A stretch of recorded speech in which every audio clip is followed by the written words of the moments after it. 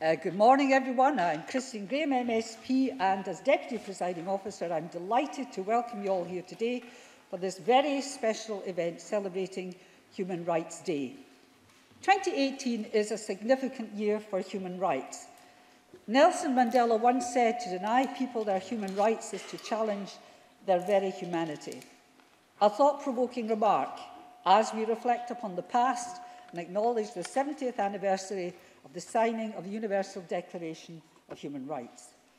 Following the horrific acts of inhumanity during the Second World War, this milestone document set out to achieve a common standard for all people and all countries to ensure our fundamental human rights are universally protected. However, this is not the only anniversary we are acknowledging today. This year, 2018, is the 20th anniversary of the Declaration of Human Rights Defenders, and I'm pleased to say we'll be hearing today from some human rights defenders on the work they are doing. The Human Rights Act 1998, which brings articles of the European Convention on Human Rights into UK law. The Scotland Act 1998, particularly important for this establishment, as well as being the Act which established the Scottish Parliament. The Scotland Act 1998 ensures that any bills we pass are compatible with ECHR and EU law. And finally, 2018 marks the 10th anniversary of the Scottish Human Rights Commission, a Scottish Parliament-supported body which was established a decade ago on the 10th December 2008, and we'll hear shortly of the Scottish Human Rights Commission. 2018 is also the year of young people, and I'm pleased to say there will be plenty of young voices being heard throughout the event today.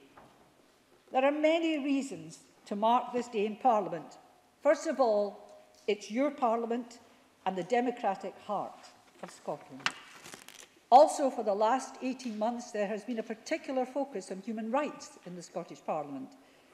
This increased activity began with the report from the Presiding Officer's Commission on Parliamentary Reform in June 2017. The Commission received submissions from the Scottish Human Rights Commission and civic society groups calling for the Parliament to have a strengthened role in the promotion and protection of human rights in Scotland and to become a guarantor of human rights. Recognising the importance and complexity of the involved issues, the PO's Commission recommended that the Equalities and Human Rights Committee consider these issues as part of its inquiry work. The committee undertook this inquiry into human rights and the Scottish Parliament, and the report that came out of this inquiry was published very recently on 26 November. I'm sure the convener of the committee, who's here, will speak more about the recommendations shortly.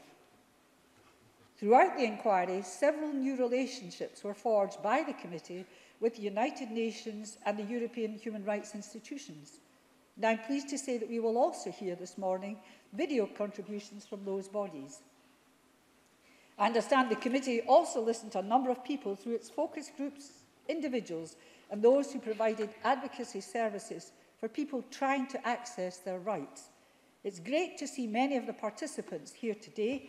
We welcome you and encourage you to continue your involvement with this Parliament. For almost 2 decades, the Scottish Parliament has demonstrated its commitment to human rights, a commitment that was written in our founding principles.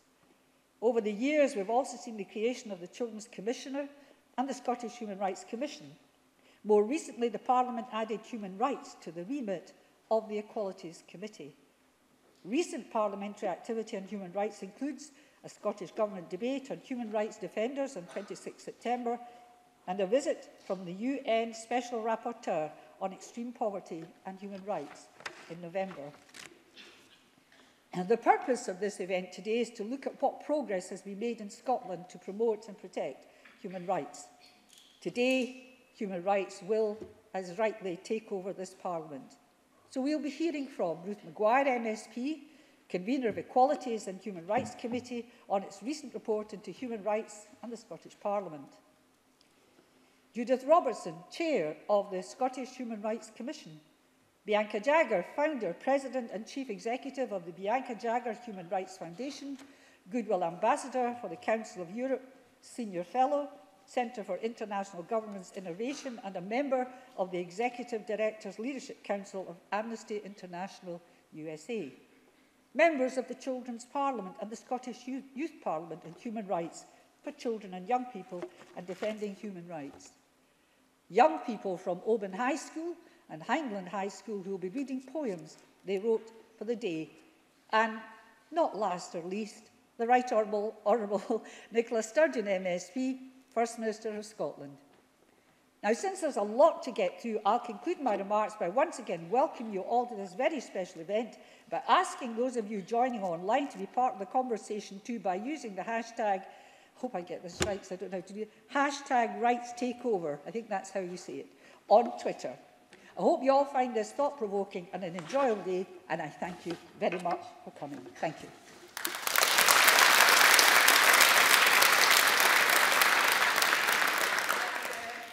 I'd like to invite Ruth Maguire, Convener of the Equalities and Human Rights Committee, to open this morning's event. Convener. I think a little round of applause.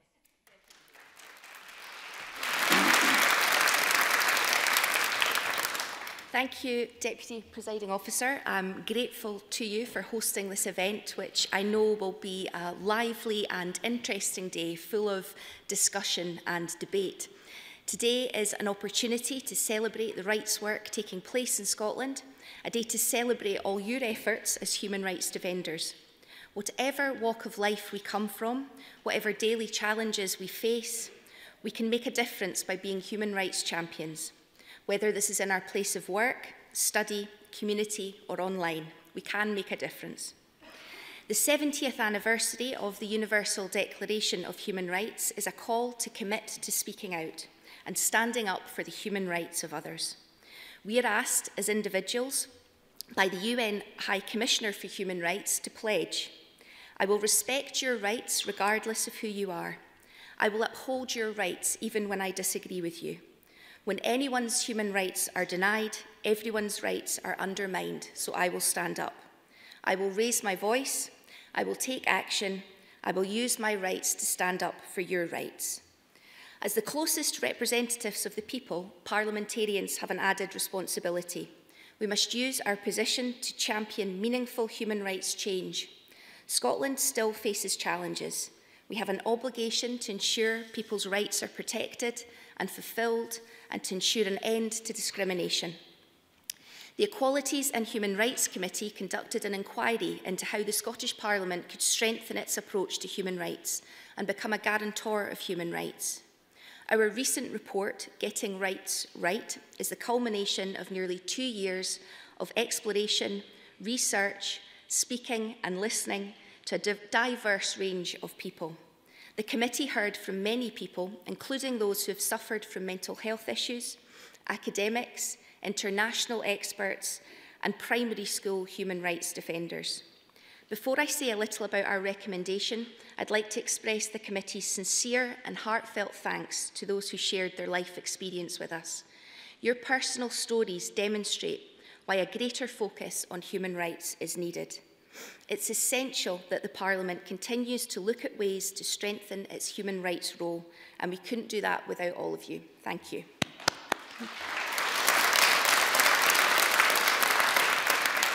We've been open-minded in our approach and willing to learn. Our report sets out that learning in the form of a roadmap to guide the Parliament in the coming decade. Achieving the goals that we've set out will make it easier to identify when people's rights are being violated, where there is a deterioration of rights, and really importantly, where there are opportunities to advance human rights. As well as becoming a global leader, the Parliament will become a vital role model to other public bodies, helping to drive forward a culture of change that gives human rights a greater priority.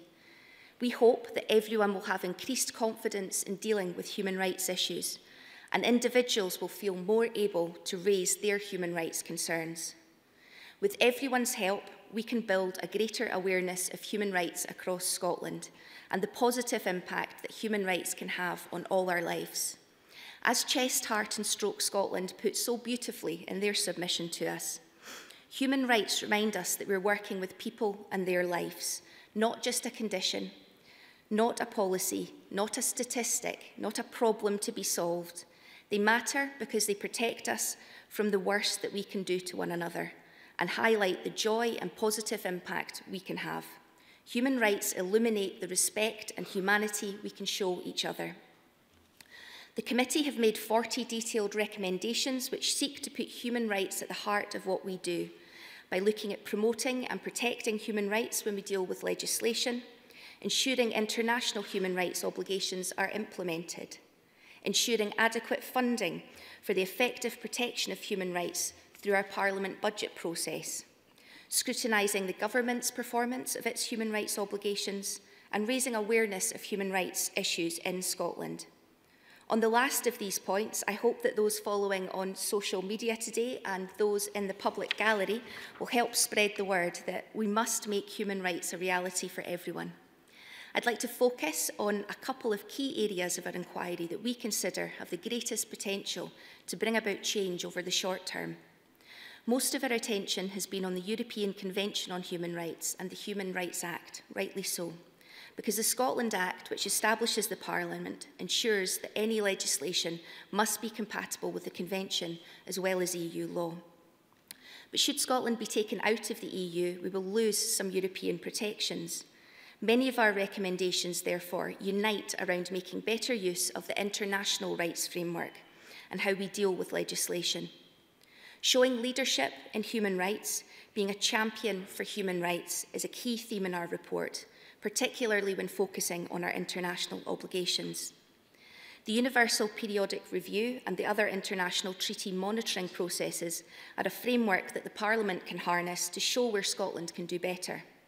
As a committee, we've committed to engaging more directly with the United Nations, ensuring our reports are made available to them, and speaking with UN special rapporteurs and UN committees. We will also ensure regular parliamentary debates are held to support wider parliamentary discussion about our human rights progress. The committee has called on the Scottish Government and other public sector funders to provide resources to civic society organisations so they can engage with the United Nations treaty monitoring process to improve accountability. Also, we recommend an online Scottish public resource should be created where we can all track Scotland's progress against its human rights obligations. We look forward to working with the Scottish Government and the Scottish Human Rights Commission on this initiative. A core function of our Parliament is to scrutinise legislation. Our recommendations would increase the availability of human rights information through the provision of a human rights memorandum. This will assist members and the public in understanding human rights implications of any piece of legislation, and importantly, where there are opportunities to advance human rights. We have also asked that the human rights are flagged when we come to amend a bill. These recommendations, coupled with increased training on human rights for members and further work on what human rights-based approach to scrutiny will look like in practice, will help further cement human rights principles in the Parliament. And I see that I am running out of time, so let me just conclude quickly by thanking you all for coming along. I hope you have a very enjoyable day and that you continue to share your passion for human rights with us for a long time. Thank you.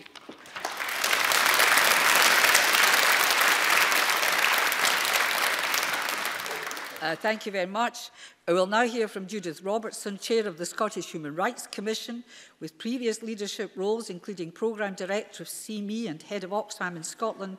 Judith has had a long-standing involvement in social justice campaigning and advocating for the rights of many disadvantaged groups. Judith Robertson, please.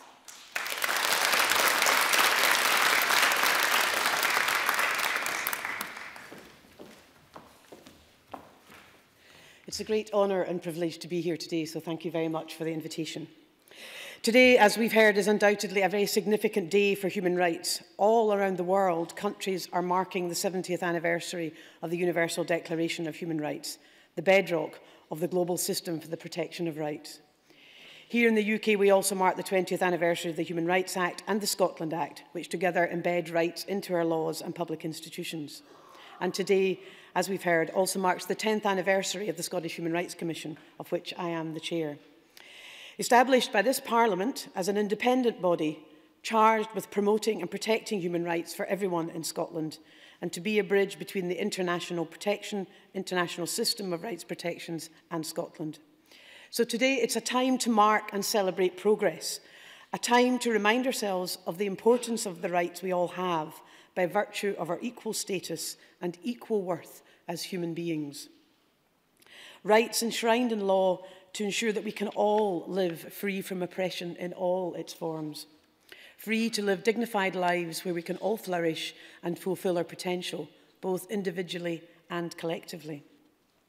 It's also a time to recognise the progress we have made in securing people's rights by sharing ideas, challenging decisions, scrutinising and revisiting laws and policies, and by working together on solutions to improve people's lives. Over the last 70 years, progress has undeniably been made locally, nationally and globally to cement rights into the fabric of our societies and world order. Infrastructures have been built up at the United Nations, in regional courts, such as the European Court of Human Rights, in the development of national laws and Bill of Rights, in national human rights institutions and civil society, all acting as human rights defenders. But we must not forget that people here in Scotland and around the world continue to experience human rights violations on a daily basis. We still face grave challenges. After a decade of work, it is clear to us at the Commission that too often people's rights are not fully realised in everyday life in Scotland. Parents choosing between heating their homes or feeding their children. People unable to access mental health services when they need them most. Disabled people still facing barriers to accessing basic services. Violence against women and girls. Too many people unable to access advice or representation when things go wrong. These and many more challenges have been accompanied in the UK and indeed beyond internationally with a worryingly negative rhetoric around rights. Too many states are failing to acknowledge and uphold their international legal obligations to respect, protect and fulfil people's rights, first set out in the Universal Declaration 70 years ago today.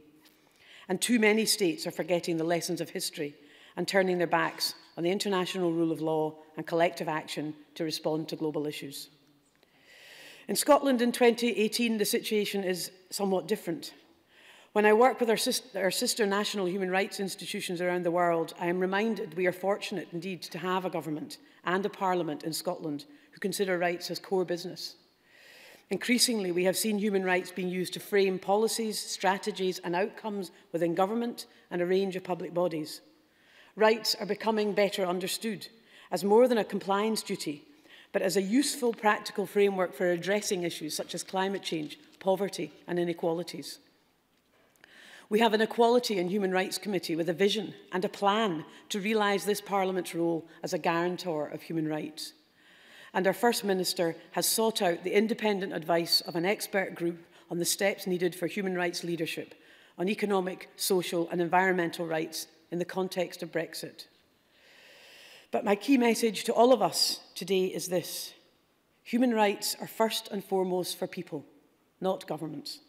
And where there are rights, there are corresponding obligations, and for these obligations, there must be accountability.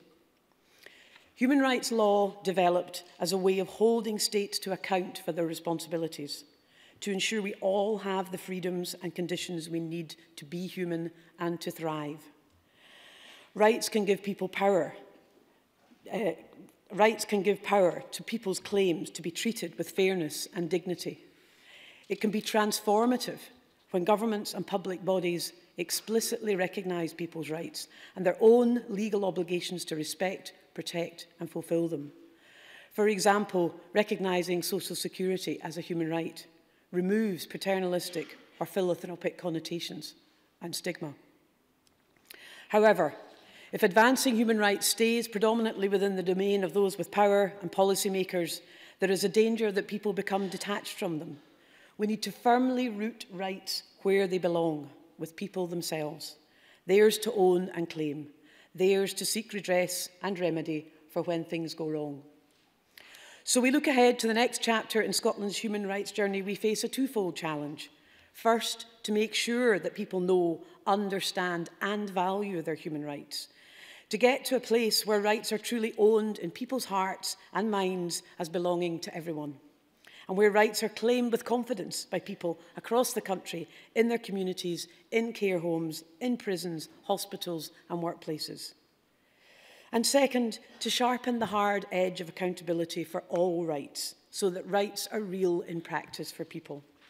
Going beyond the use of rights as a guiding principle or as a general approach to making laws and policies, establishing a broader set of concrete legal standards, building on those that already exist, that people can use to hold government and public bodies to account.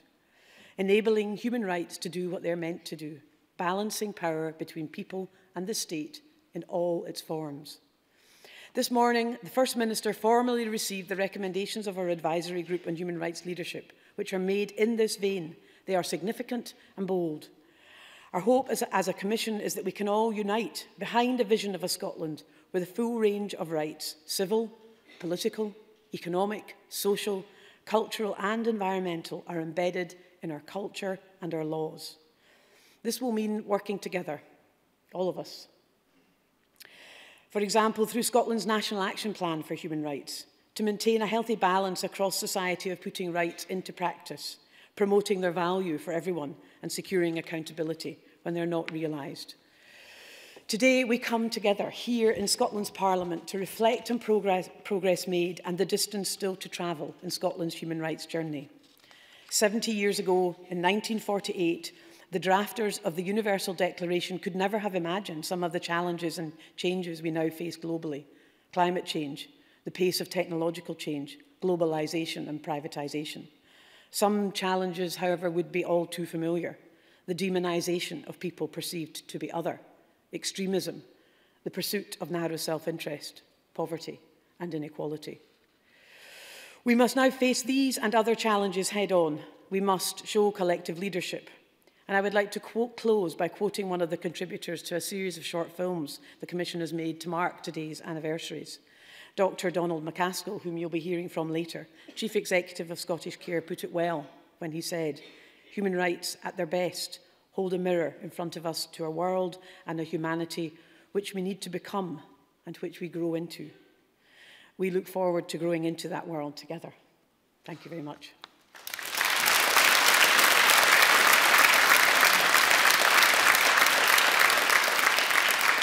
Thank you. And before we move on to a couple of videos, can I also welcome Christina McKelvey, who was the former convener of the Equalities Committee that started that inquiry and has now been promoted, rightfully I would say, to be a minister responsible for equalities and older people encompassing human rights. Welcome to Ms McKelvey. You just give her a little welcome. Okay. Now we have a couple of videos to show. The first one is from Michelle Bachelet, United Nations High Commissioner for Human Rights, followed by one from Dunja Milacevic, Council of Europe Commissioner for Human Rights. So we'll show those videos just now, please. Let's hope technology works. 70 years ago, upon the ashes of countries devastated by war, the Holocaust, and economic depression, world leaders devised a plan. The Universal Declaration of Human Rights was conceived as a detailed map to guide the world's people out of conflict and suffering and ensure that relations within societies and between states could be sustainable and peaceful. The Declaration inspired liberation movements and led to better access to justice, social protection, economic opportunities, and political participation. Wherever respect for its commitment has been present, the dignity of millions have been uplifted, suffering prevented, and the foundations laid for a more just world. We need to keep pushing forward. People are increasingly fearful of the great changes our world is experiencing, and it is precisely at times of turmoil and uncertainty that the Universal Declaration of Human Rights can guide us. Step by step, it lights the path. We need more respect, greater justice. We need to uphold human equality and dignity. And we can achieve this. All of us, wherever we are, can make a difference by standing up for everyone's human rights.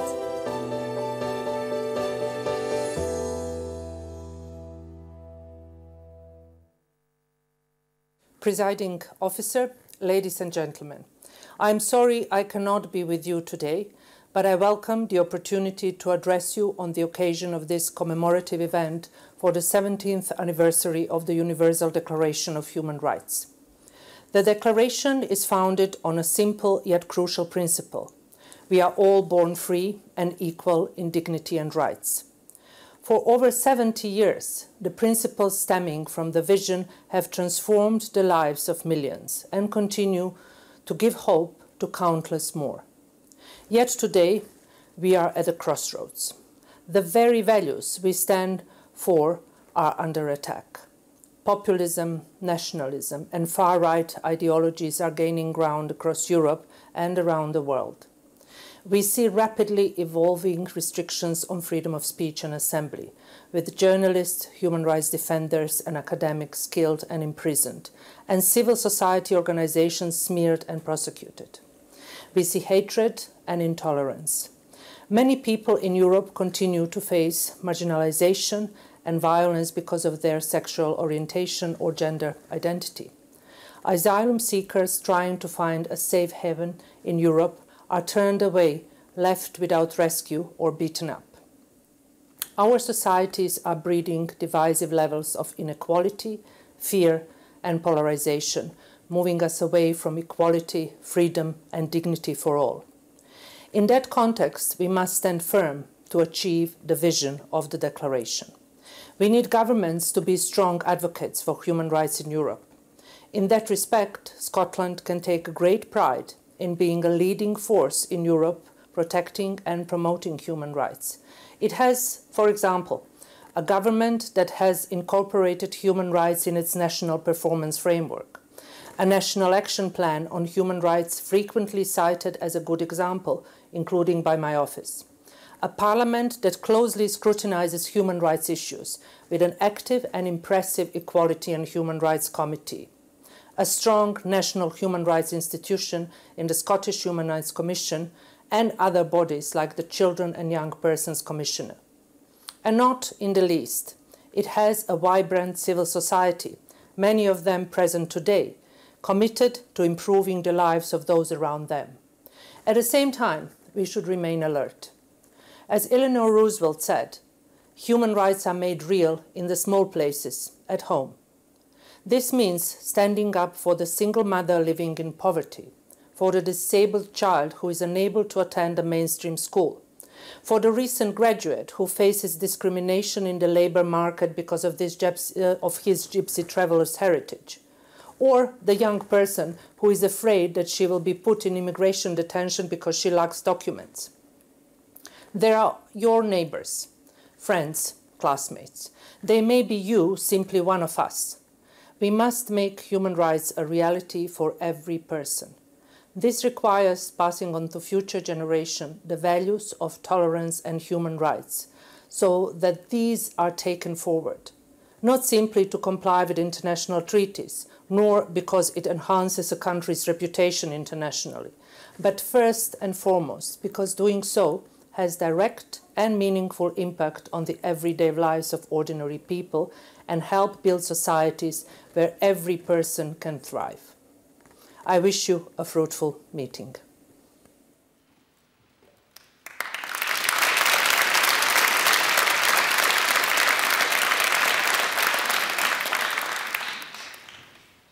It's now my great pleasure to invite Bianca Jagger.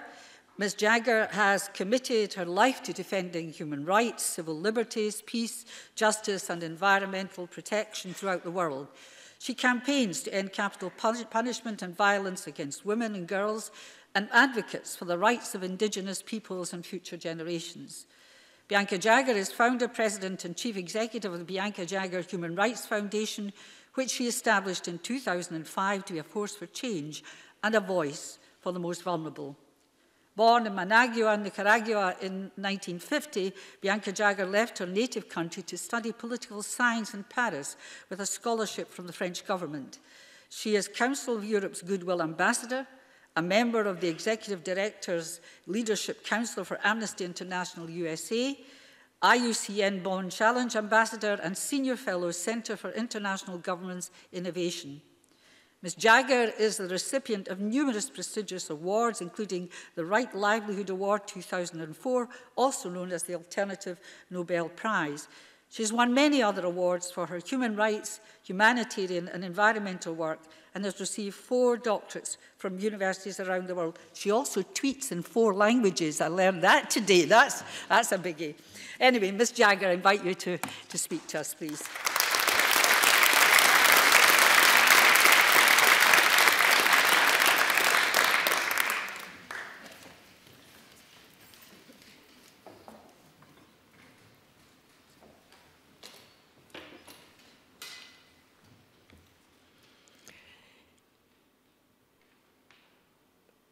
I can't tell you what a pleasure and a privilege it is for me to be here. Thank you for inviting me. Dear First Minister, Member of Parliament, distinguished members of NGOs, ladies, gentlemen, good morning. The 70th anniversary of the Universal Declaration of Human Rights is a reason to feel proud and happy for all of those throughout the world who have been human rights defenders. It is for me a great pleasure to be here in the Parliament of Scotland and to see that they are trying to make rights right. To see a parliament that wants to be guarantor of human rights. Human rights are under siege throughout the world. And as you heard, I was born in Nicaragua. I am a Nicaraguan and a British citizen. Certainly, human rights are under threat in the country where I was born, in Nicaragua, where there is more than 600 prisoners, political prisoners, who are mostly innocent. And today in Nicaragua, there are 6 of my friends, students, who are being tried under false accusation for terrorism. Nothing could be further from the truth. I want to say that human rights are not only under siege in the developed world and far away. As a British citizen, I feel that Brexit can be a threat to our human rights. And for that reason, I thank the recommendations that are being put forward today for considering and looking into what the effect that Brexit could have in all human rights and in your human rights here in Scotland. I was born in Nicaragua, and my mother was my inspiration. She taught me the importance of human rights, the importance of democracy, the importance of the environment and of the rainforest. And it was through her that I learned what I know today. But it is Eleanor Roosevelt who has been my role model. And her example, and let's not forget that if we have the Universal Declaration of Human Rights, it's because of this great woman who fought for it at a time when women were relegated to play second roles. That doesn't mean that women are allowed to play equal roles in today's society. I can tell you that as a human rights defender, that I encounter that all the time. But of course, we are privileged. There are other women that have it more difficult than we do. And that is one of the reasons why, as a human rights defender, I have fought for the rights of women, for the rights for us to achieve gender equality, for achieve equal pay. But as well, I campaign for the most vulnerable. I campaign for indigenous people, for women, for children, for prisoners on death row. So please, let's not take human rights for granted. Our human rights are too under siege. And today we are at a crossroad where we must make sure that those rights will not suffer if Brexit is imposed on those of us who feel that we want to remain part of Europe. Don't know if I'm supposed to be telling you that, but I, as a Nicaraguan and as a British citizen, I value being part of Europe. And I value everything that Europe brought to us. And let's not forget it. Let's continue to struggle. And for all the young people who are here, I want to say, please continue to make human rights an important part of your life. It is critical for your future that we, adults and human rights defenders, continue to defend your rights. Let's stand for human rights. Thank you very much.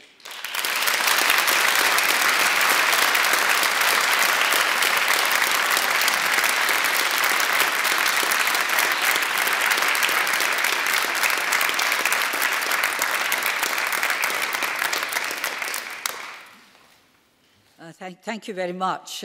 Inspirational stuff as usual. Can I call on, I'd like to welcome Hannah, who is a member of the Children's Parliament, and Ryan McShane, member of the Scottish Youth Parliament, followed by the First Minister of Scotland, the Right Honourable Nicola Sturgeon, MSP. Hannah is 12, a member of the Children's Parliament and a human rights defender. She recently represented Scotland at the United Nations and co-moderated a side event at the UN Committee on the Rights of the Child during its day of general discussion.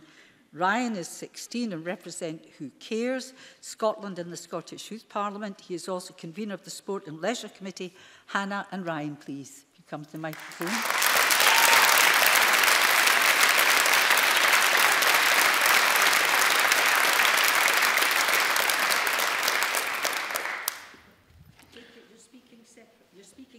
It's not a duet. Yes, right. Yeah. Who's going first? You going first? Yeah. Right, Ryan. Thank you, Deputy Presiding Officer. I'd like to start today by thanking my fellow pupils of St Ambrose High School from Coatbridge who continue to support me in the work I do. That's near enough every day, and I'm sure everybody in the Chamber in Parliament today will welcome them to this very special day for us to celebrate it. So they're in the gallery.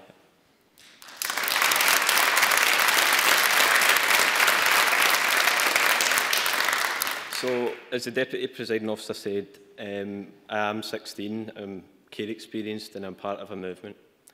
And I'm a human rights defender and I'm proud of that. I'm here today in my role as a member of and convener of the Scottish Youth Parliament, or at the Scottish Youth Parliament, representing Who Cares Scotland. Human rights belong to everyone, but also children and young people have additional rights under the United Nations Convention on the Rights of the Child, the UNCRC, if aged 18 or under. Rights bring about a culture where human beings are treated with dignity and respect, but they need to be protected in a binding, not guiding way by duty bearers for this to be a reality. Human rights for me are more often violated than respected in society. This is why I'm a human rights defender, because my constituents and friends have their basic human rights denied every day, and this cannot continue to happen if Scotland is truly going to be the best place to grow up in. Defending human rights means taking actions, small or big, to stand up and promote or defend human rights, such as challenging unfair treatment or discrimination and campaigning in your local community. I used to think of this as being a privilege, but actually I have the right to defend my rights and to hold our decision makers to account and to be safe while doing so. I learnt this as part of the Scottish delegation supported by the Children and Young People's Commissioner that went to the United Nations in September. This was truly life-changing for me and a humbling experience. It made me sad that I'd shared the experience of trauma and poverty with those who are living in Syria in the middle of a war zone. Speaking at the UN allowed me to talk about trauma through my own experience, because from the day I went into foster care and having been in and out the care system since I was born, I moved at least 15 times, and these are places that every time I was supposed to call home. That truly is sad. At the UN, I wanted to highlight my belief that care experienced young people should have the chance at having a second family, like I've had through my foster carers, whom I'm proud to actually call, after 7.5 years, my parents, as well as the chance to experience love. The care system should be the end of the hard part, when the trauma, abuse and neglect are over. My new mum and dad showered me with love, but I will no longer stand to be the exception to the rule. The preamble to the UNCRC states that with all rights inside properly respected, protected and fulfilled, we should all grow up in an atmosphere of love, happiness and understanding. People in power have a duty to make sure that this is a reality for children and young people. From Coatbridge to Geneva, I feel listened to. Here today, I feel listened to. The opportunity to protect love by safeguarding children and young people's rights when making policies and ensuring recourse if our rights are denied is right here, right now. All of us at the Scottish Youth Parliament and at Who Cares Scotland, we're thrilled to hear the commitment in the programme for government for the principles of the UNCRC to be incorporated into Scots domestic law. We now want to see that happen without any delay. The opportunity ahead of you, First Minister, is to become the ultimate human rights defender. By incorporating the UNCRC fully into Scots law within this parliamentary term, that would mean the world to me, from the heart. And now I will hand you over to Hannah, who will tell you more about the experience at the UN and her amazing work.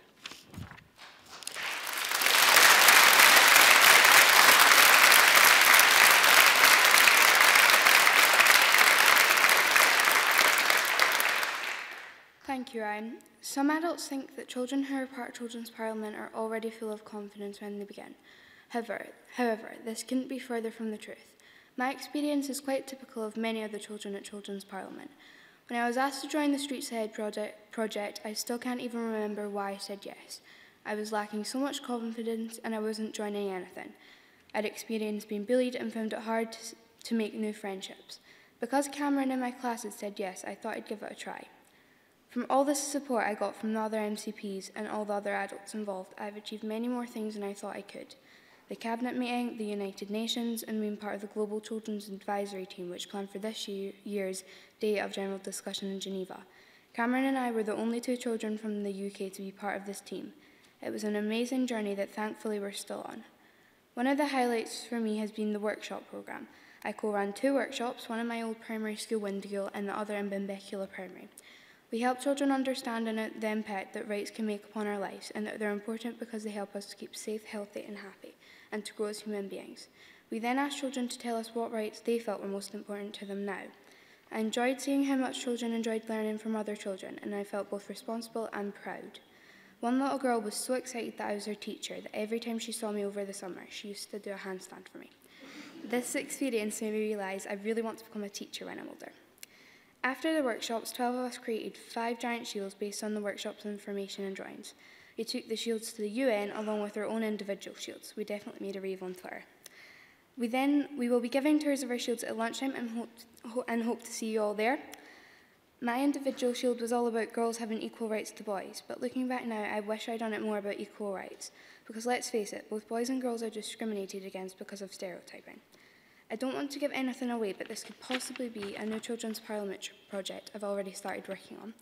My journey so far has been amazing, and I'd like to see more children have the same opportunities as we've had.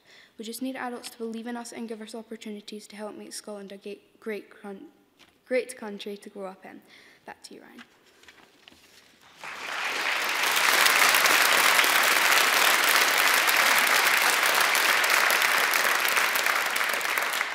We are now delighted to invite the First Minister of Scotland, the Right Honourable Nicola Sturgeon, to speak.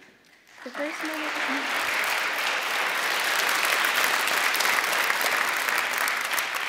First Minister will present to us the views of the Scottish Government.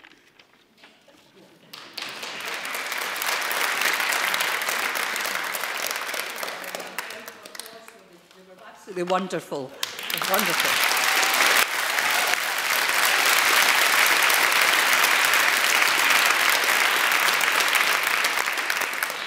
Thank you, Presiding Officer. Thank you to all of the speakers who have already made their contributions this morning, but I hope you will understand that I want to make a special mention of Ryan and Hannah. As you've just heard, Ryan and Hannah do so much fantastic work here at home. They have both represented Scotland on the world stage. To both of you, let me say from the heart, you are a credit to your generation and you're an absolute credit to this country. Thank you for all that you do.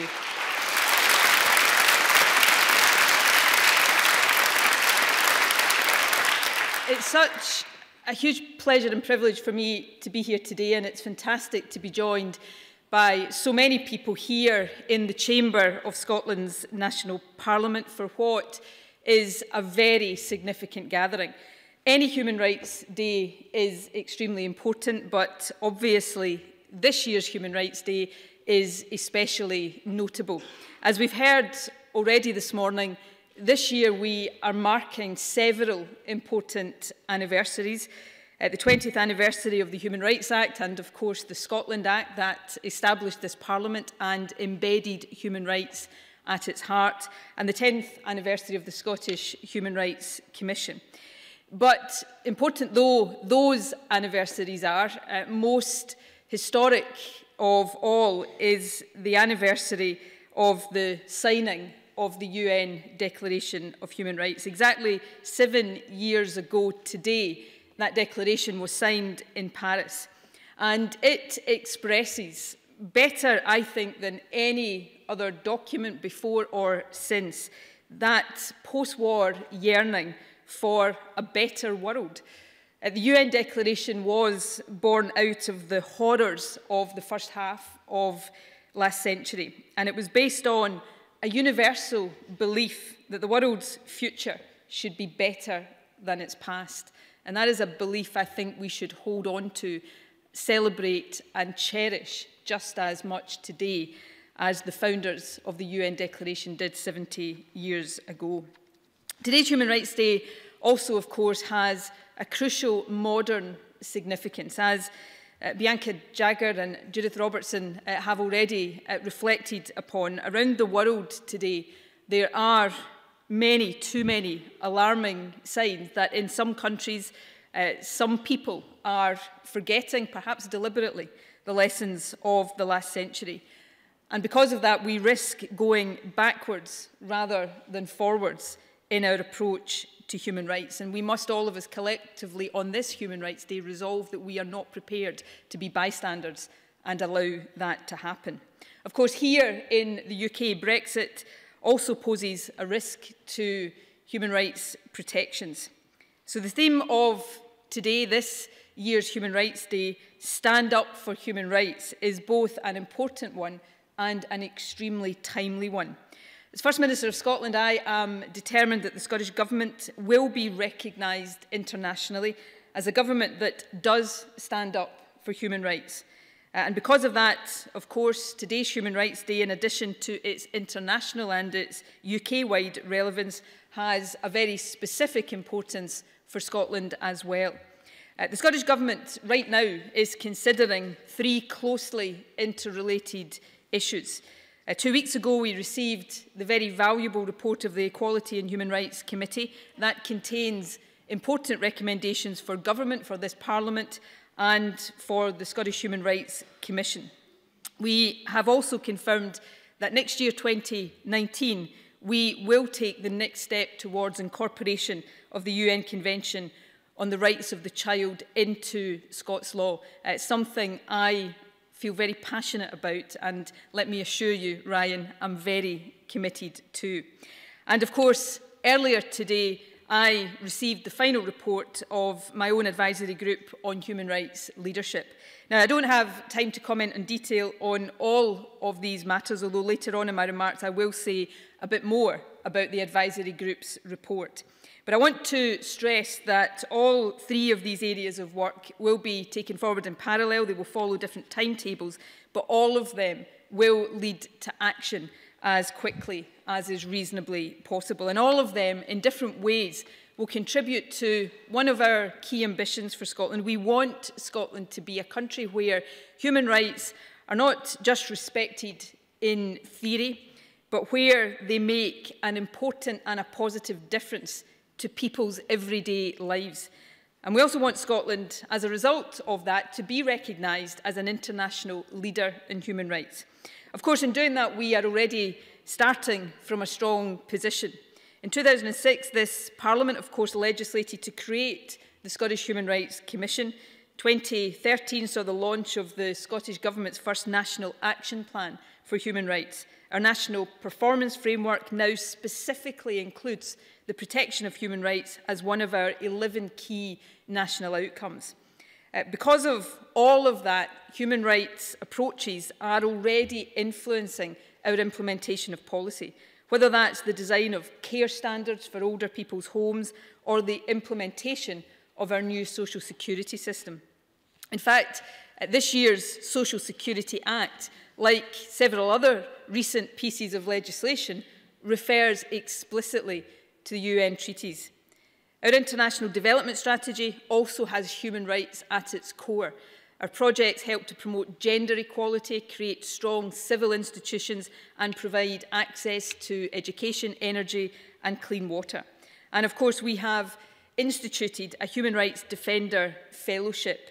That enables human rights defenders from elsewhere in the world, people who are so often operating in highly stressful and dangerous environments, to spend 3 months here with us in Scotland.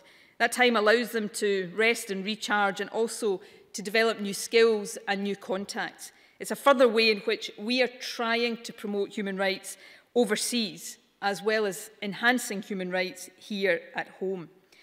In all of this, there's perhaps one key point that I would draw out. Human rights obligations are not and should never be seen as optional for governments. That much, I hope, is self-evident. But neither should human rights ever be seen as a burden on government. Human rights are a help to government. They help us to develop better policies, and perhaps even more importantly, they help us to deliver and implement those policies more effectively. After all, when you start off in the policy-making process by thinking about the dignity and the rights of every individual, that has an impact. Your policy-making is then immediately grounded in the experiences of people rather than in the expedience of government. And that, almost inevitably, will lead to better outcomes. In fact, although it's still early days, I believe that the contrast between our development of a new social security system for Scotland and, for example, the rollout of universal credit at a UK level will in time be seen as a case study of that approach of putting human rights at the heart of policy from the very outset.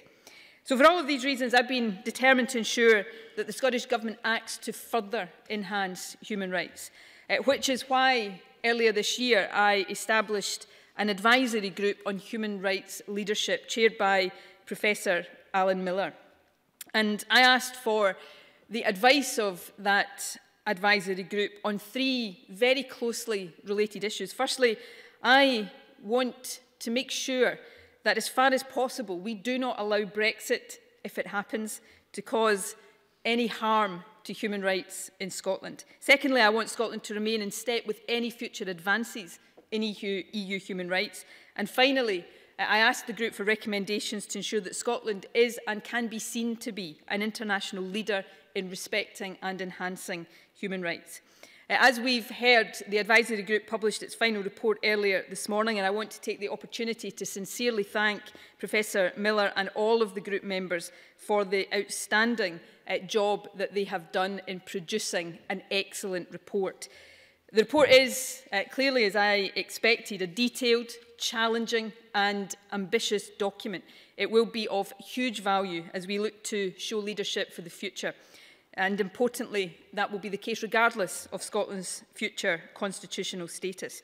That report will be debated here in our Parliament and will be considered by this committee. The Scottish Government, of course, will provide a formal response in due course, so I won't preempt all of that today. But I do want to confirm immediately that I endorse the report's overall vision of a new human rights framework for Scotland with a new Act of Parliament at its very heart.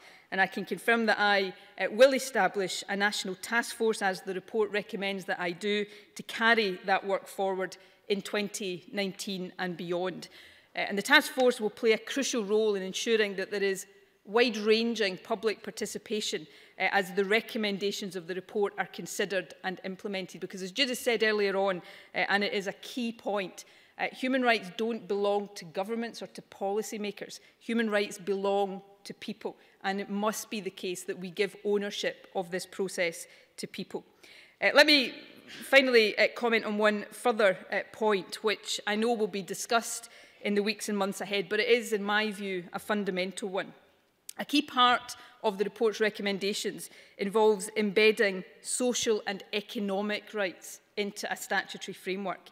And it is interesting, I think, to look back on this 70 years ago when the UN Declaration was under discussion. Social and economic rights back then were a source of contention. And that's one reason why, while the rights of free speech and religion set out in clauses 1 to 22 subsequently formed the basis of documents such as the European Convention on Human Rights, the social and economic rights set out in later sections were not so fully incorporated. But all of us know that economic and social disadvantage limits people's ability to fulfil their potential. And we also know, because we are seeing evidence of it around the world, that inequality can foster a sense of resentment and exclusion from society, which then itself can lead to further human rights abuses.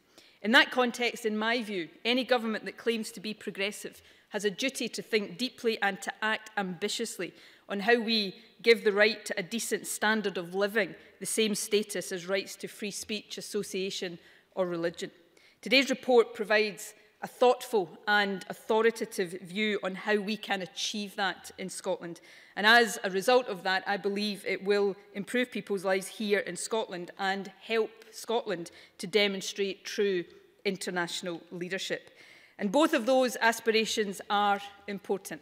I began my remarks today by reflecting on the signing of the UN Declaration. The men and women who drafted that declaration knew, because they had witnessed it for themselves, that human progress is not inevitable. Human rights can never be taken for granted. They always need to be protected, cherished and argued for. And as we look around the world right now, there is, we know, a genuine danger of these lessons being disregarded. So it is more important than ever that countries like Scotland do stand up for human rights. By doing so, we can send an important signal to the rest of the world. And we can also ensure that human rights make a real and meaningful difference to people's everyday lives. In the words of the Charter, we can promote social progress and better standards of life in larger freedom. So my belief is that this conference and today's report will play a part in securing that social progress and achieving these better standards of life. And my hope is that as a result, Scotland will be a beacon for others. So for all of these reasons, I see today's event as perhaps one of the most significant that has taken place in this parliamentary chamber. I look forward very much to working with all of you in the months and years to come as we promote human rights here in Scotland and signal our support for them in every part of our world. Thank you very much.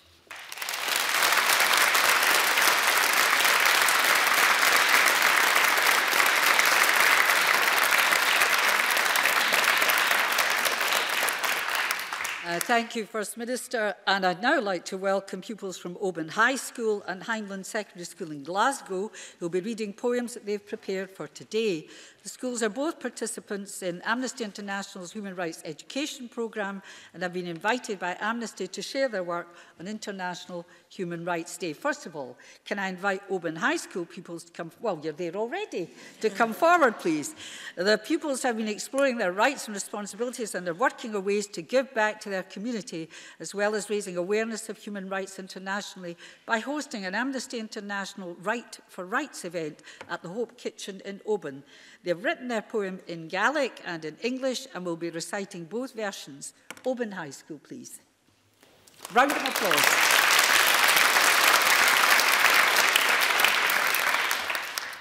Second of September, 1945. The guns felt silent. But that could not be the end. The Second World War demanded change of minds and change of hearts. That change came 70 years ago today. Human rights are universal. Everyone deserves a chance to be loved and to live without unlawful prosecution, without segregation and division. Our rights cannot be bargained with. We are people, not political toys. Our rights are inalienable. Our rights must be upheld. Our lives must be lived without fear and hatred. We deserve to be free to be respected and cared for, regardless of sex, religion, or race. So today, 70 years on, in a time where immigrants' rights are uncertain, I ask you to consider, who are you? Are you compassionate and loving, or are you vengeful and full of hate? Thank you.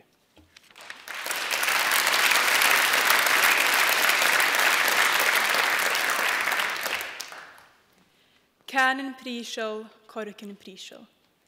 Chaiach na Gaelic a cur vóg, an davíl is a chuig.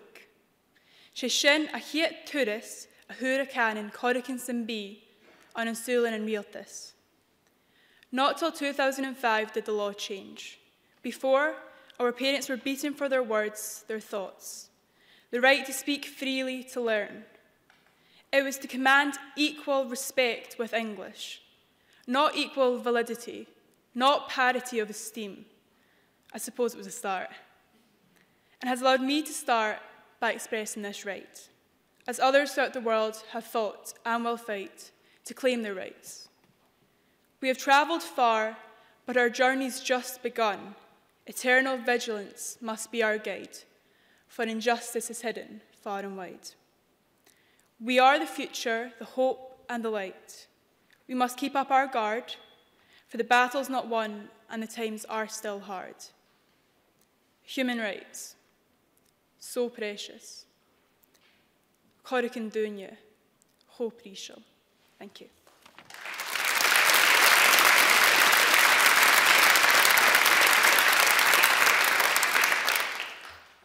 I was always told that I could be myself, but I can't seem to see identity on the bookshelf. It's not a textbook I can pick up or learn. This seems to be knowledge that I have to earn. But ask yourself this, is humanity stable? Are we all achieving what we are able?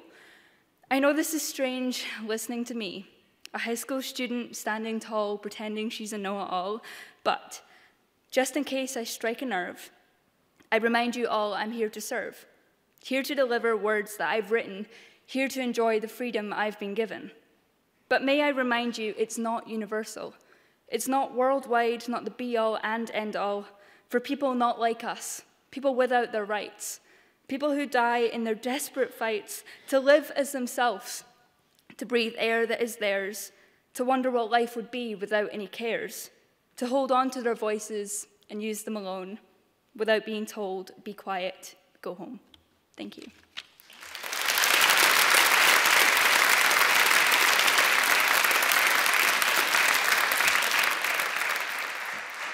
I'd now like to invite Hindland Secondary School pupils to come forward. Whilst writing their poem, the pupils have been giving some thought to the 70th anniversary of the Universal Declaration of Human Rights and how important children's rights are under the United Nations Convention on the Rights of the Child. The school motto reflects their feelings about human rights around the world. Quotes, I hope for better things, close quotes. Hindland Secondary School, please. Everyone, see me, hear me. Let us all say, everyone is unique in their own way. No one should suffer discrimination or exploitation. Everyone has the right to health, happiness, and inclusive education. No one should have their rights abused or restricted. They should be upheld, lauded, celebrated. These rights are the foundation of all laws. Speak up, shout out, share the news. Everyone is entitled to respectful views. These rights should guide us, lead us from fear, hardship, oppression, never to bear down on us, like the weight of the world on our shoulders. Everyone, see us, hear us, let us all say, respect me. Everyone is unique in their own way. No one should experience bullying, suffer terror or deprivation. We all have the right to freedom in every nation across the world. Individuality is strength, a voice that speaks out for every one of us. Respect this and follow your dreams to wherever they may lead you. Written in hope, not in fear. Born out of suffering so we won't shed more tears. Set your sights on human rights. Take time to be kind, to know your rights in the Declaration signed. In 1948, a promise was made, to you, to me, to never fade. With human rights, we should never have to fight for fairness, kindness, and freedom to take flight. These are your rights. Never forget or lose faith in the declaration that binds us in love. Everyone, stand up now, speak up now, make all our voices heard. Where, after all, do universal human rights begin? In small places, close to home. Unless these rights have meaning there, they have little meaning anywhere. Honesty and integrity must guide your conscience in every village, every country, and every continent. Everyone, stand up, speak up, make all our voices heard. All Sibyls is born free and equal in dignity and rights.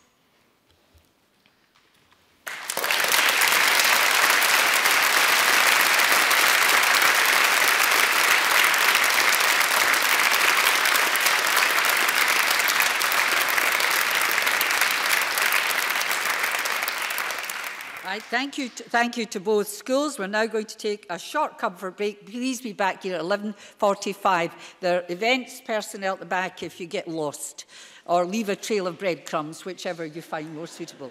11:45, please.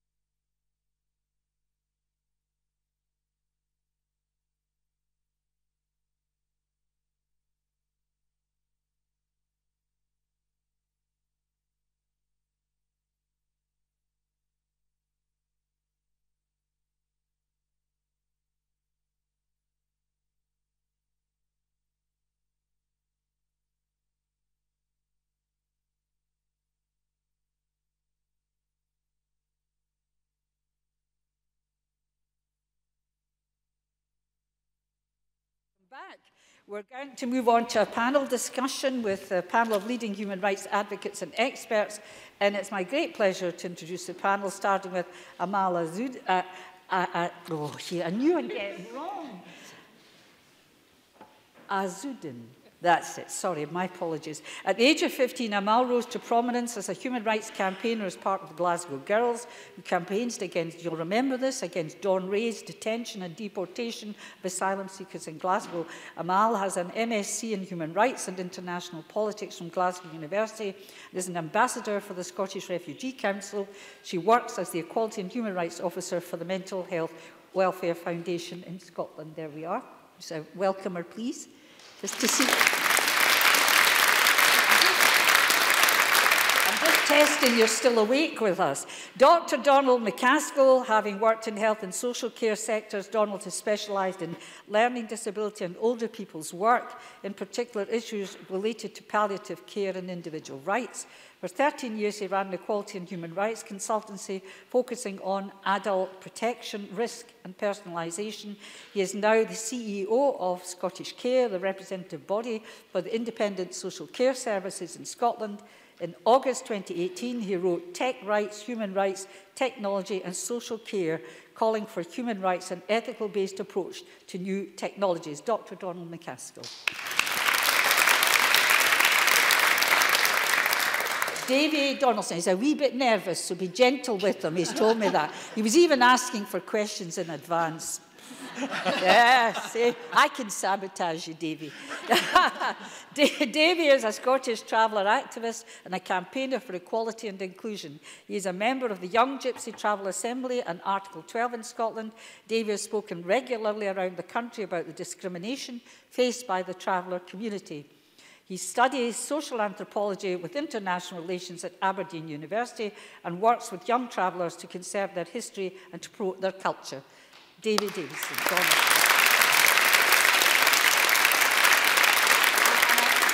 I'm going to see Mary Fee MSP in the audience, and Mary Fee has done a lot of campaigning about justice for travellers in Scotland. So just to say that, Mary, your name's on the record, you've done a lot. Give her a wee round of applause. You've done a lot of work for her.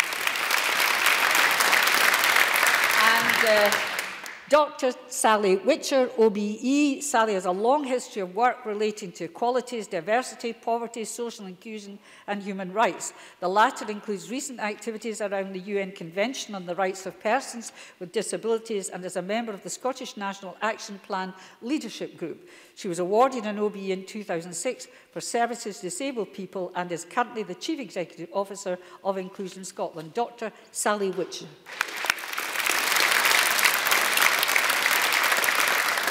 Now, this is a great opportunity for you to ask questions. I would encourage everyone to participate as fully as possible. Don't let me down. And can I ask that you keep your questions as brief as possible? I'm notorious in the Parliament for being tough on folk that ramble on. You know me well. I will take a couple of questions at a time, if appropriate, and invite the panel to respond. You may want to direct your question to one particular panel member. If you do, just say so. But otherwise, I'll just put it across all the panellists. If you want to ask a question, raise your hand. And once I've invited, there's somebody right away. You were quick. Right in there. I like it. Once invited to speak, you please wait for the red light on the microphone to come on. It would be helpful if you stood up while speaking, if that's okay with you. And before making any points, could you please introduce yourself by name and, if relevant, your organisation. And there are staff on hand with microphones. There's a gentleman right there at the end of the row. His hand's up. Put your hand right up. So there we are. There we are.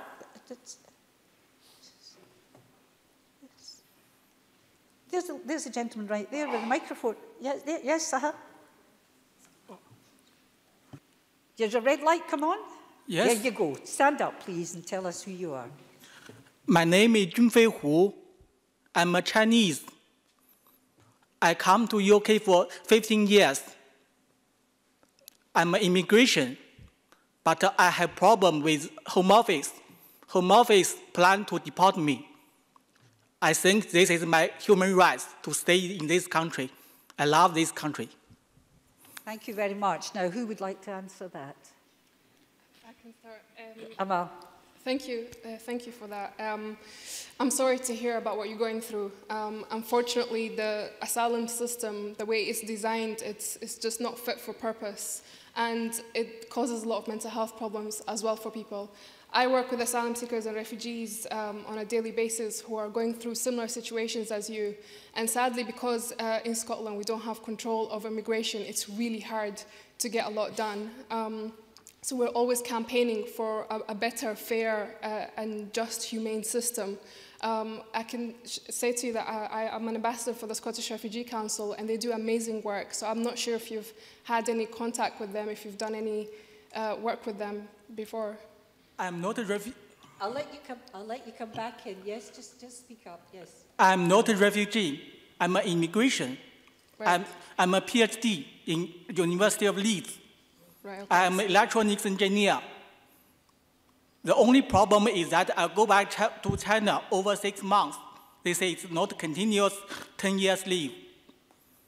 Okay. I think it's a legal issue. I think so, yeah. I don't know if you have a lawyer. Yes, I have a lawyer, but I applied for settlement 6 years ago, 5 years ago now.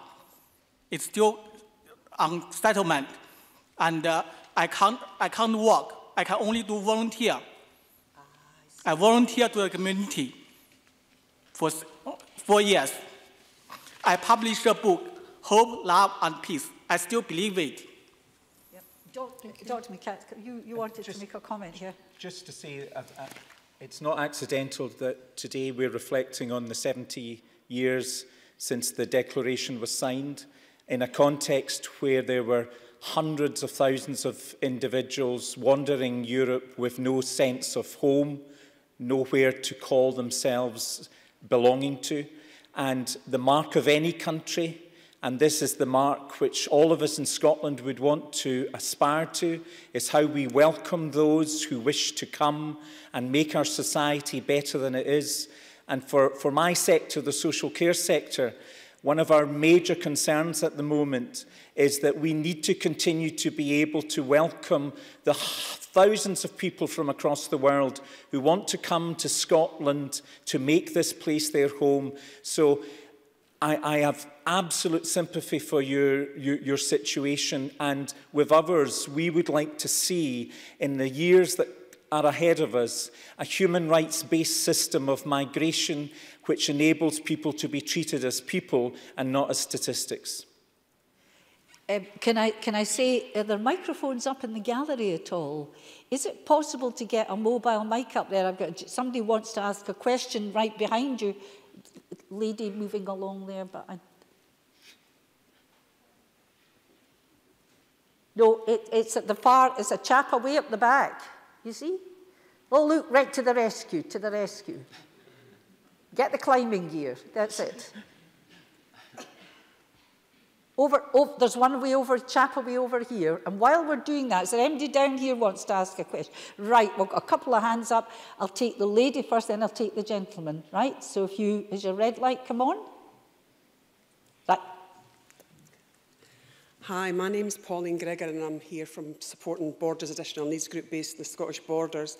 I just wanted to ask the panel a question about children with additional support needs and learning, about where they stand with the use of restraint and seclusion in education at the moment, because it's a breach of their human rights under Article 14 of the UNCR. I'm not allowed to answer that, though I represent the Borders, but I do have answers, but I better not do it. Right, who's going to take this about children with additional needs and their human rights? I should declare an interest in that. I'm the governor of one of the governors of PAMIS, which is the Profound and Multiple Learning Disability Charity. I think the way in which we treat our children, particularly those who have chosen or who cannot use voice and words to communicate, is a fundamental mark of who we are as a society. All of us would challenge in our behaviour if we were not heard, if our voice was not respected, if our wishes were not adhered to. So we have to find a better way, not just for children, but for adults who are locked into their own worlds of frustration and who cannot make their voice heard.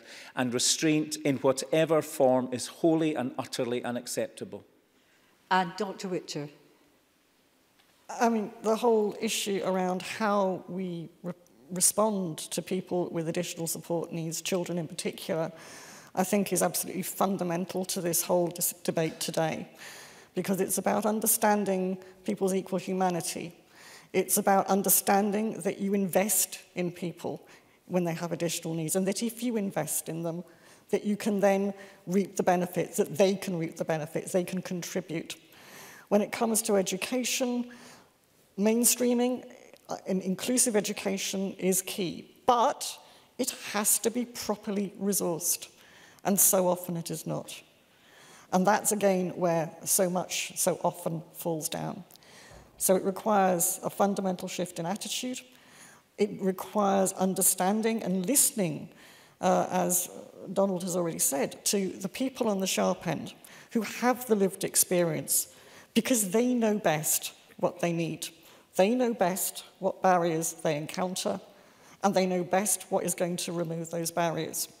And whilst we have professionals assessing people, disabled people, children who are disabled people themselves, and whilst those people themselves are not being heard, human rights are not going to be realised.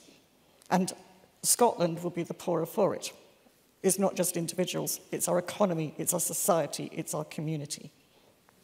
Thank you. I'll take the gentleman there, and then I'll take the gentleman up in the gallery after. So I'll take you first, please. Ken McLennan, retired, but I think I'm a human rights activist.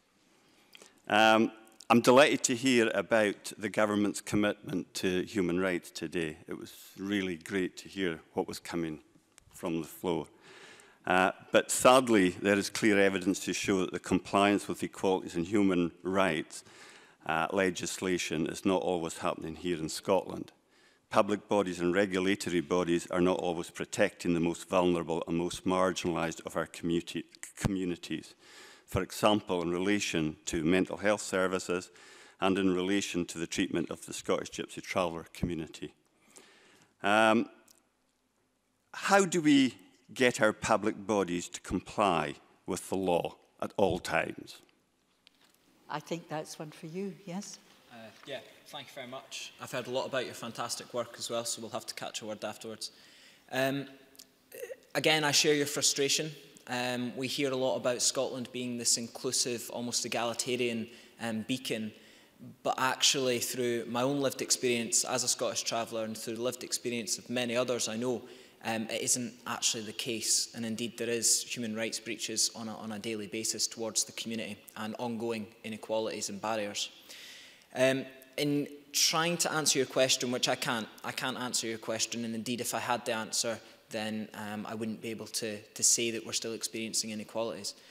But I hope that going forward we have seen a renewed commitment from both the Scottish Government and countless NGOs as well, that they're going to start embedding the lived experience of Gypsy travellers and other marginalised groups in order to put forward better policy which better reflects that lived experience in order to mitigate the inequalities. So I'm hesitantly hopeful that going forward into 2019 and future years that we won't see as much inequality and barriers towards the Gypsy traveller community, and that we will help to demarginalise it through embodying the lived experience. I realise that doesn't answer your question, but unfortunately I don't have an answer to it. You'll never meet a politician who's telling the truth, huh? I tell you. Can I take the gentleman up the gallery now, please? Thank you. Hi, my name is Hamid. I'm from Iran, a former political prisoner. I spent days in solitary confinement. Just wanted to ask about a double standard in European approach about human rights in Middle East. The ISIS has executed more than 5,000 people in the last 50 months, while the Iranian regime has executed more than 3,000 in the same time. Just wanted to ask why the European government don't have a same relation with the ISIS? Why don't they save the ISIS as they are doing for the theocracy in Iran? Now, who's going to tackle that? You've reduced them all to silence. I don't know what, if you, any comments to make. What would you like to see done?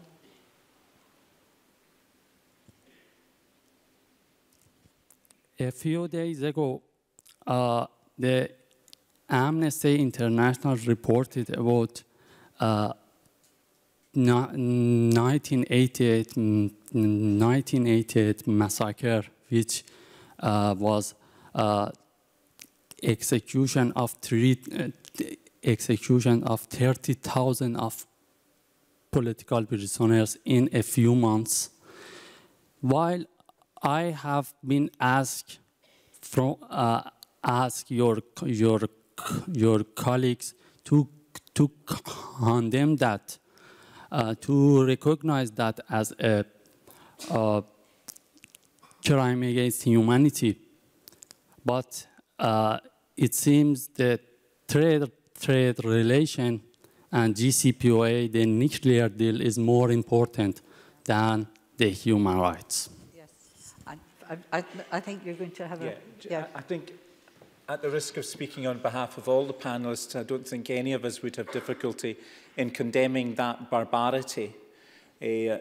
70 years ago, the world was coming out of the horrors of the Holocaust, where millions, because they did not fit, because they were Jewish, because they were gypsy traveller, communist, Christian, homosexual, were annihilated. We have seen the same sense of horror in so many places at the hands of ISIS and others. And human rights then, 70 years ago, was about trying to make a world where that degree of barbarity was replaced by people being able to relate to people who they didn't necessarily always agree with. We have a constant reminder, I think, that we have a huge distance to go, and we must all of us continually condemn barbarity, regardless of whether or not it brings economic discomfort to our nation as a trader or to ourselves as individuals. So I think we would all be with you in that condemnation. I think you make a very fair point that many of us are often very uncomfortable about trade relations vis-à-vis human rights, without going into specifics. I'm not supposed to say anything, but I think we're all extremely uncomfortable. We'd like to see different mores, different morality, perhaps generally from nations across the world. Many are at fault. I'm going to take this gentleman here, and then I'm going to go online, but I'm coming back down, yes, but I'll take you next, and then I'll take you after we've been online, and then the gentleman next to you, right? So, lady in purple, gentleman next, after I've taken this one, then to the web. Have we got many questions? Well, we've got a lot of questions. Right, so first of all, this gentleman. Thank you very much. My name's Danny Boyle. I work for BMUS Scotland. BMUS are a race equality charity. Just to say thank you very much to everybody who's helped bring the conference together. I'm sure as many people quite emotional this morning listening to the different interventions. It's superb to hear the Scottish Government's commitment. So that's the basis of my question to the panel members, forecasting into the future. When I read the Human Rights Leadership report this morning, they talked about moving, particularly with reference to economic, social and cultural rights, moving from the progressive realisation from the maximum of available resources to a duty to comply, to ensure that our rights become substantial and that they're physically experienced by every one of us. So just to ask each of the panel members from the perspective of a mental health charity, gypsy traveller, health and social care and people with disabilities, what has to happen within that context of a duty to comply within your areas of expertise for us actually to see these rights realised with a particular reference to economic, social and cultural rights? Thank you. Now that's the way to ask a question, but every one of you has got one there, so I'll start at the end, first of all, with you. Sure. Thank you for that comment and the question. For me, working with asylum seekers and refugees, sadly, people face a lot of issues and a lot of barriers. I work with somebody who's been seeking asylum for 24 years. Now, asylum seekers are not allowed to work and are not allowed to go to university until they receive refugee status. So imagine seeking asylum for that length of time, not being able to live your life. And that's just one story, and I can tell you so many. But as someone who came to the UK as a refugee, I've learned so much, and I understand what people are going through in terms of seeking asylum and so on. And I think what needs to change, as I said earlier, is a more fair and humane system where people are treated with dignity and respect, and also for their rights to be realized, because one thing that we hear quite a lot by refugees and asylum seekers is that they don't know what their rights are. So I think more education needs to be in place, and I think obviously the kind of struggle for a better and humane system is still ongoing. Donald. In my own world of health and social care, we've seen enormous strides in the last 10 years because of this Parliament's legislation around things like self-directed support, around mental health care and treatment. So we've got the building blocks of a human rights-based system. But I know every week I speak to somebody who is being told that they cannot exercise their rights to, for instance, self-directed support because they're living in the wrong part of the country. They're over a certain age. So the lived experience of people in health and social care is that we are continually some distance short of where we need to be in order to fully realise rights. And I suppose ultimately setting up, and the report this morning is a huge step forward, but ultimately we will not as a nation progress to where we need to be until every woman and man is able to say that human rights are my concern, that it's not just left to the local authorities or health boards or politicians or policy officers, but everybody's concern is the ability to exercise rights, not for themselves, but for the person who cannot speak. So I think we have done a huge amount, but the journey ahead is a challenging one, because at some point we're going to have to decide, making decisions which are unpopular, because they're going to have to be about resourcing rights, not just talking about rights. Davey. Thank you very much, Diane, for the question. Again, cultural rights is something which myself and others advocate for on a daily basis, and indeed have done for many years. Cultural rights to me as a Scottish traveller are core to some of the things which I'm fighting for, actually. And one of them, of course, is our ancient tradition of nomadism, and the fact that not just in Scotland but across the UK that's becoming more and more difficult. In England, we're now seeing mass injunctions which ban travellers from camping within certain counties, and they are spreading, which of course is in breach of human rights and freedom to express your culture. So to me it's something really important, and it's something which I've tried to dissect many times in order to try and work out why it's happening and how it could be tackled. To me, of course, nomadism is an ancient part of my culture, but it's also an ancient part of Scottish culture. You know, travellers have been nomadic in this country for at least 900 years. And so because of that, it isn't just part of my identity as a traveller, but it's also a part of everybody's identity as being someone from Scotland or living in Scotland. It's part of what we should see as Scottishness. But it currently isn't.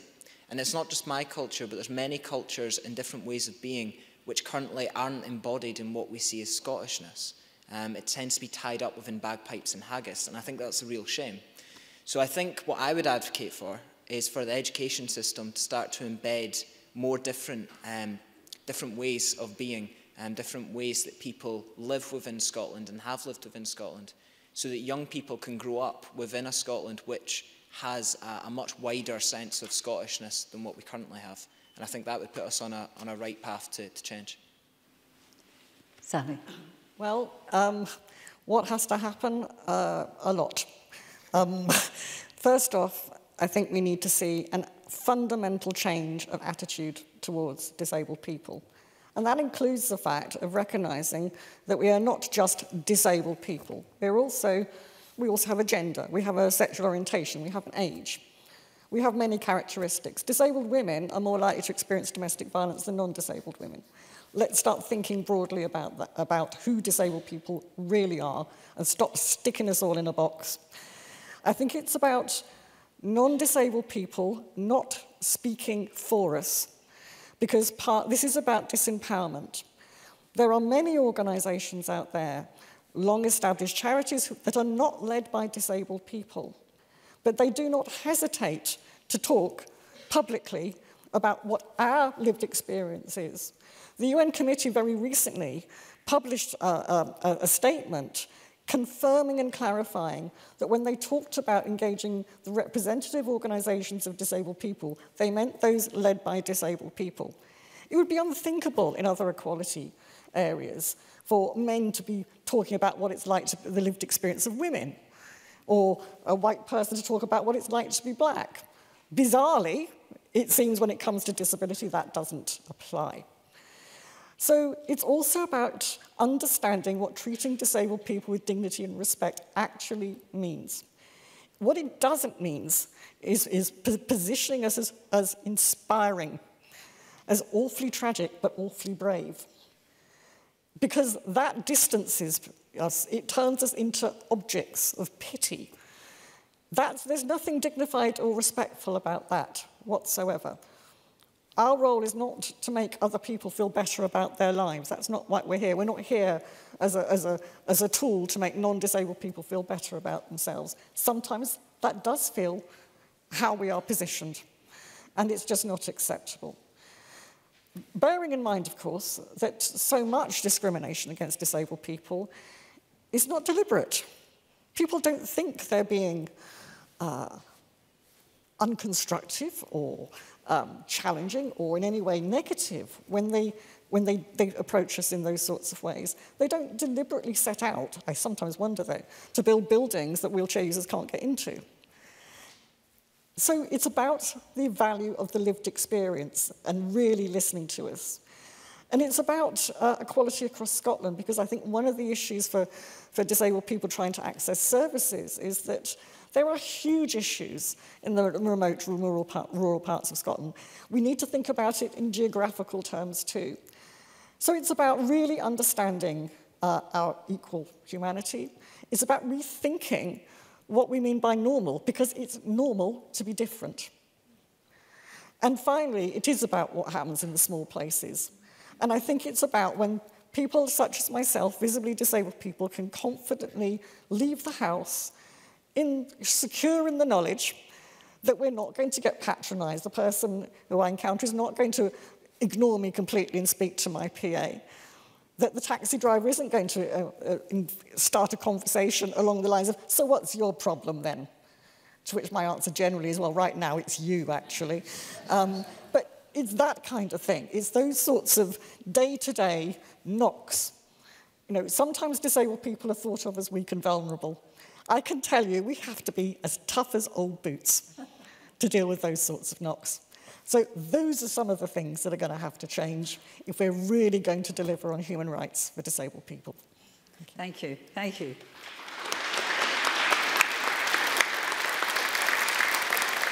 Now, I believe we've got comments and questions for the panel online. I'm getting technical here. It's quite exciting for me. Does it come up on the screen? Do these things come? Sorry? I'll just read them out. You're just going to read them out? I'm not very technical.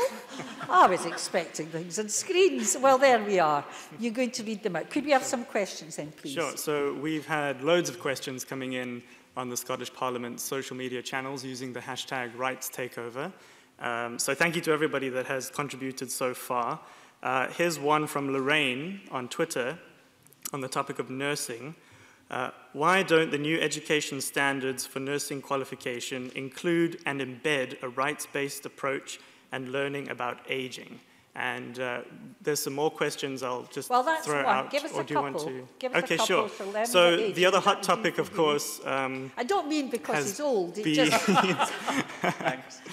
younger than me, so I can say that. Yes. What's the next one? Brexit is coming up quite a lot. I'll sort of summarize a couple of points. So if Brexit goes ahead, how will this affect my German girlfriend living and working in the UK? How will Scotland ensure our continued commitment to human rights post-Brexit? That's from Hazel King on Facebook. What will happen with our human rights if we leave the European Union? That's Lynn Finlayson on Facebook. And lastly, just a comment from Neil on Facebook saying, Brexit puts in jeopardy UK citizens' protection from the critically important European Charter of Fundamental Rights, including Chapter 1 on dignity. So Brexit and with training of the nursing profession at large about how older people are treated and so on. That's right. Right. Who's taking what? You're going to take the one in ageing, are you? Yeah. There we are. I gave you the build-up. Right, on you go. The new nursing standards are created by a body called the Nursing and Midwifery Council. I think a number of us in presenting evidence to their development said that we needed to prioritise human rights. In Scotland, we've gone a long way to establish a set of standards in health and social care which are embedding human rights at the heart. It's a pity that's not happened. However, I think, and I would never speak on behalf of the nursing profession, but anybody who knows good care, good nursing, recognises that that can only be delivered from a rights-based perspective. And it would be good specifically to see a greater emphasis on ageing, because I've got a concern that increasingly we are becoming a more ageist and a more age-discriminatory society. And if I can tie that with Brexit, I find it unacceptable, and I was with people who came from diverse perspectives around the Brexit discussion and debate last week at a conference, but who described themselves as old. I find it's unacceptable that we fall back into easy stereotypes, saying that people, because they are of a certain age, said this, believe that, consider and want one area and one view. We have to be very careful that as we move through very challenging times around Brexit, that we don't fall foul of easy stereotypes which would actually have more destruction than we can possibly imagine even Brexit might have. So we have to be inclusive, and human rights is a vehicle for enabling that, both in terms of nursing practice, but also in terms of our response around Brexit. Do you want to say? Yeah. You're nodding there, yeah. Just to the question regarding Brexit and the worry post-Brexit for that individual, it's something, I'm also in capacity of chairman, acting chairman of Romano Lav in Glasgow, and we support the Roma community. And Brexit, again, is something which the Roma community are very, very worried about, with deportations ongoing as well. So it's something which I share from that regard. For me, I think that the Scottish Government needs to take a very firm stance. They've taken quite an ambiguous stance so far in saying that they would support post-Brexit these communities, but I think they need to be very firm. They need to stand up and commit and ensure that they will support these communities post-Brexit to avoid further marginalisation and further division in society, because currently there isn't enough security around the Scottish Government's position right now. There isn't enough security for these people who, come March, they don't know whether they're going to be here or not. So I do share that frustration, and I think we need action from the government. I saw the Minister taking notes. Very good. There, yes, nodding at me, yes. Do you wish to make a comment? Very briefly, I think that the implications of Brexit are going to have very significant implications, not for just disabled people, but for a wide range of people in terms of loss of rights. But there will be both direct and indirect implications. For example, in the social care field and the health field, there are going to be real workforce implications because we rely on people to provide, to come in and be part of the social care and healthcare workforce. But I think really what's fundamental here is we've kind of lost sight of why international bodies, whether it's human rights bodies or European Union, are so incredibly important when it comes to holding governments to account. Because if competitive edge is to be based on things like throwing out workers' rights and equality rights, about reducing food standards and climate standards, then I, for one, have no problem with limiting sovereignty. Because I think the whole ethos, the whole point of human rights, where it came from, was about protecting individuals from the damage that states can do to their own citizens. That's where it came from. And just looking around us now, we can see it so starkly in the implications of our universal credit and so on. And it's tough, it's really difficult for individuals to hold governments to account, even where the law is there and you have meaningful rights. Governments don't have to take, in fact, we've seen the UK government totally ignore the findings of the UN Committee on the Rights of Persons with Disabilities. They condemned them for systematic violations, grave and systematic violations of disabled people's human rights. They condemned them for creating a human catastrophe to precisely no effect whatsoever. So we need powerful institutions, and we need those at international level, because for individuals to protect themselves against some of the damage that governments can do requires that. And that is the sort of thing that we start to risk losing when we start dismantling these European and international structures. And I don't know that people understand that. And I don't know that they understand where human rights came from and why, therefore, it is so significant if we start losing the protections we have. The protections are not great. The protections need to be made much stronger. But we have a lot to lose here. Thank you. I'm going to take two people who've been waiting patiently to ask questions from the floor, then I'll come back. Have you still got some more on your whizzy thing, right? It's a technical term, the whizzy thing. Could I ask you, please, lady in the purple, and then the gentleman to your left after that? Just one after the other, ask your questions. Hi, my name's Beverly, and I'm here today because I think of myself as an activist for human rights.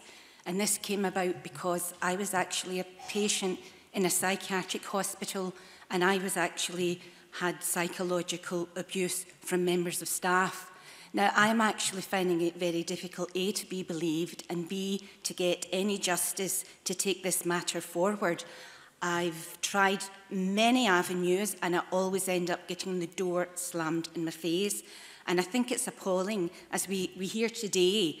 It particularly pertains to marginalised groups where human rights are never adhered to. And, you know, I'm so glad to be here today to celebrate this wonderful, glorious day, but particularly to have the chance to say, I think it's shocking in the 21st century that patients with mental health or any vulnerable patients or anybody is in receipt of abuse when you're supposed to be looked after. I spent nearly 30 years as a nurse myself. I worked in coronary care and then intensive care. And when I became ill, I have been appalled at the treatment that I have received, and worse so because of the stigma of the people that are working in mental health services. It's worse than the general public, and there needs to be an investigation into mental health services in Scotland and in the UK, because I know I'm not the only one that's been in receipt of abuse. Thank you very much. And the gentleman will have comments on that in the panel. Thank you. Hello, my name is Sandy Taylor. I am the Scottish representative for the National Federation of the Blind of the UK, and also a member of Inclusion Scotland, by the way. I recall the Equality Minister in her previous role championed the rights of travelling people, and I followed that quite a lot. I would like to ask the Scottish Government to appoint a champion for disabled people to uphold their rights. I refer in particular to shared space schemes in towns which exclude many hundreds of elderly and disabled people. And I come from Kirkintilloch, where, for those of you who don't know, shared spaces where they remove or reduce the height of curbs, take away controlled crossings and traffic lights, and make towns like Kirkintilloch a no-go area for disabled people.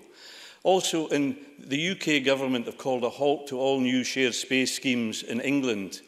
Sadly, the Scottish Government haven't done the same in Scotland, which means that these schemes are still going ahead all over the country. A scheme proposed for Inverness, for instance.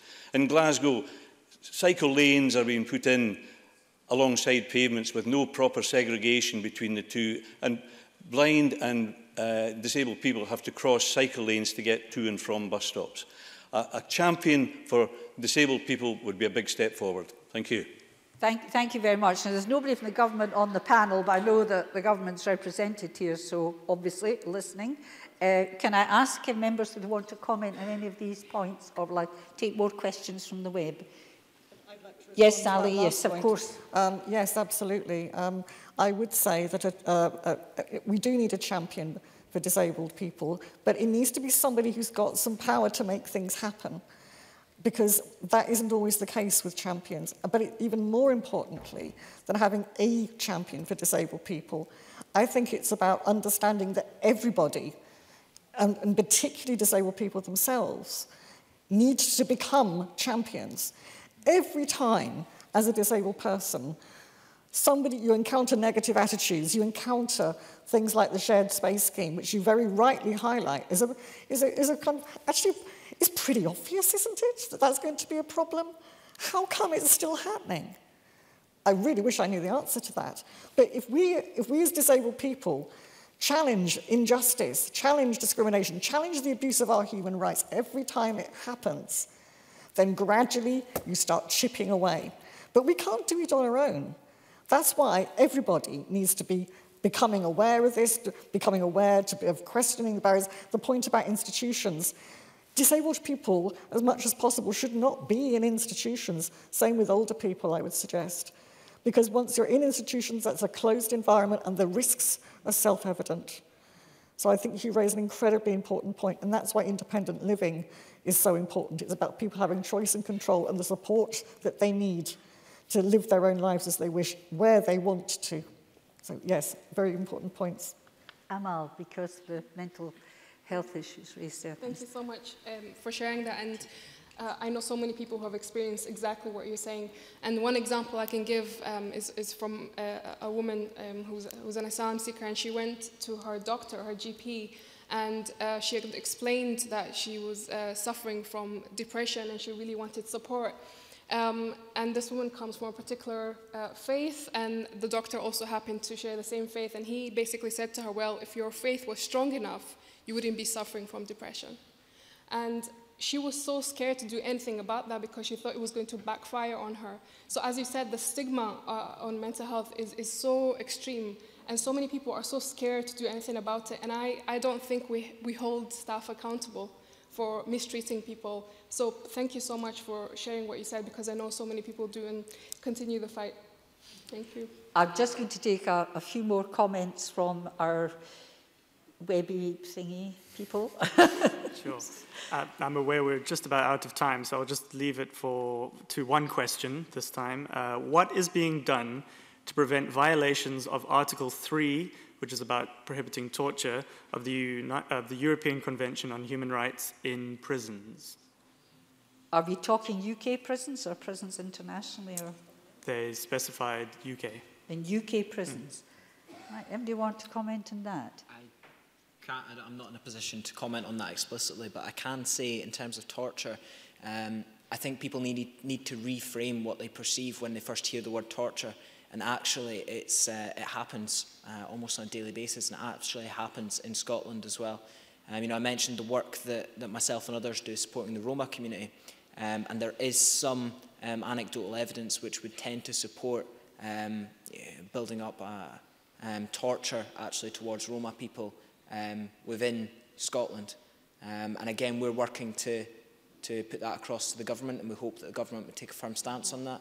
But I do think that it's valuable to reframe how we initially perceived torture. I'll take, because we're running out of time, just take a quick comment from everybody in that, running right along. So do you want to go first, or then I come to, then to Sally? I attended a phenomenal seminar recently on degrading treatment at Strathclyde University, And that made me, as an individual, rethink what I meant by degrading treatment. And I think we have to see ourselves, each one, as capable of treating another in a manner which limits their dignity, which removes their individuality. And then we begin to reorientate ourselves. So is the way in which we treat the homeless degrading? Is the way in which we treat older individuals who are not adequately supported, living their lives with dementia, is that degrading? Is the way in which we treat individuals whose first language is not English and somehow or other limit their opportunity? And so it was, you know, for me culturally, it was fantastic to hear Gaelic spoken here in this human rights debate, because I belong to a family where just one generation ago, the speaking of Gaelic by my mother resulted in her ostracism and her discipline because she used a language which didn't fit in. So degrading needs to be, yes, understood in its high level in terms of Article 3, but we also need to think about what does degrading mean for ordinary citizens, and then we might get closer to understanding what human rights means for them. I'll come to you, Sally, then I'll finish off with you, Amal. Sally. In many ways, I don't have much to add. I agree that it is about totally rethinking what we mean by degrading treatment, what dignity and respect really mean, and also the extent to which people, and we've already highlighted issues within institutions.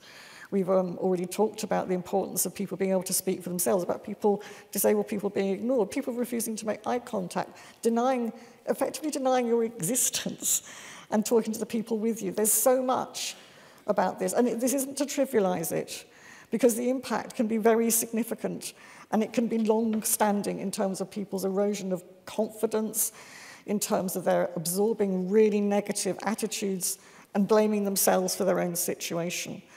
And so there's a great deal that we need to do to rethink what this really means and to be alert to where this is happening and the many, many different ways in which it can find expression.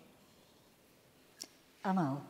When I hear the word degrading, I think about all the people who are sent to detention centres all over the UK who are basically detained indefinitely. So there's no time limit for asylum seekers who are being sent to detention centres. And when I think of that, I think, you know, the kind of lack of human rights and you know, human rights violations that are being caused, and it's almost as if asylum seekers are not people, and they don't, you know, human rights don't don't fall for them, kind of thing. And it's really shocking that it's still happening, and a lot needs to be done. As human beings, I believe that we have a role and responsibility and a duty to stand up for what's right. And I also believe that it's our character that defines us, not where we come from or what, you know, gender we are, and so on and so forth. We're all human at the end of the day.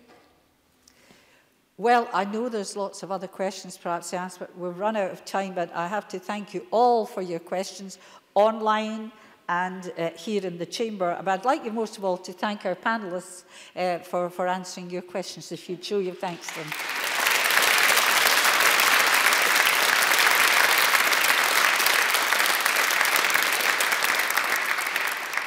I hope you've enjoyed yourself this morning, and I know you're off to do various things this afternoon, various workshops that have been planned, so off you go now, have a nice wee break and enjoy your afternoon. Thank you all very much.